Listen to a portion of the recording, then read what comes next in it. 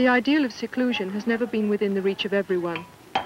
Not all families can afford to keep their women at home with only the domestic chores to do and to employ servants to run their errands outside the house.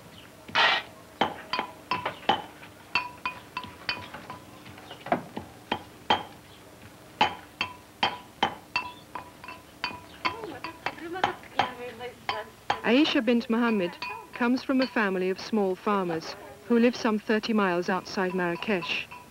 She herself has lived in the city nearly all her life, and she is married to an unskilled labourer.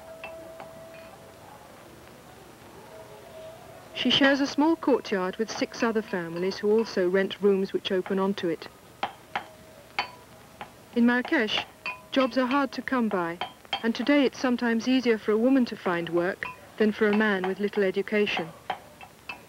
Aisha has worked as a maid and in a laundry and in a bakery icing pastries.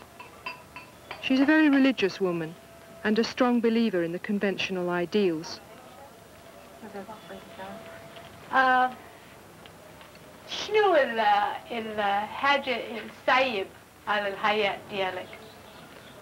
الحاجة الصعيبة عندي الحياة نتاعي اللي تنطلب عند الله يكملوا يصوبوا ليا، هو يكونوا الولاد ديالي ناجحين كاملين، يكونوا شادين بلاصة مزيانة، وتكون عندي واحد الدار نكون فيها انا وولادي، ما يكون معايا صداع ولا حاجة. نعيت من صداع نتاع الجيران فوق وتحت. انا تنطلب الله يكمل لي المظنون ديالي، يكون عندي واحد المحل نتاعي وحدي خاص. دي هي الحاجة المهمة اللي تتهمني في الراس ديالي كاملة. وعندك خدمة كتير انتي بعرف. كاين الخدمة، كاين بس كاين الخدمة، وبعدين فلوس شوية قليل، مش كتير فلوس.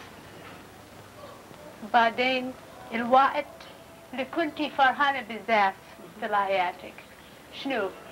كنت فرحانة بزاف في الحياة ديال والديا.